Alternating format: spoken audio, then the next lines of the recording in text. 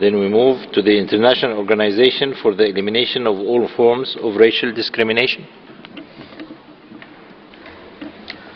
Thank you, Mr. Vice President. This is a joint statement with Geneva International Centre for Justice.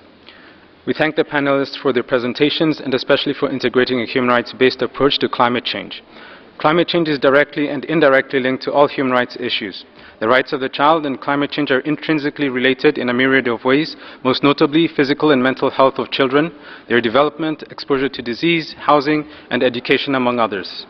Agricultural-based communities rely heavily dependent on predictable and stable weather patterns.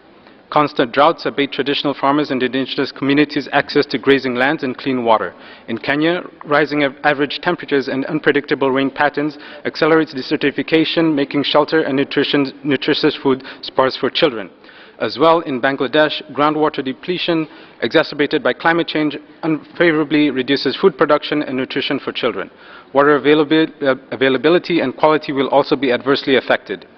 Furthermore, this phenomenon adds to the loss of livestock and cattle, a main source of income for pastoral and agricultural livelihoods. Hence, families and communities are unable to generate capital to sustain their children in terms of food, schooling, or ensuring their security and access to adequate healthcare services as per the Convention of the Rights of the Child. Climate change also adds the dimension of food stability and systems in that changes in climate and weather upsets the stability of people's and governments' food security strategies, generating inconsistent and inadequate availability and utilization of nutritious food towards children. We recommend to address children from agriculturally based communities who are negatively affected by climate change.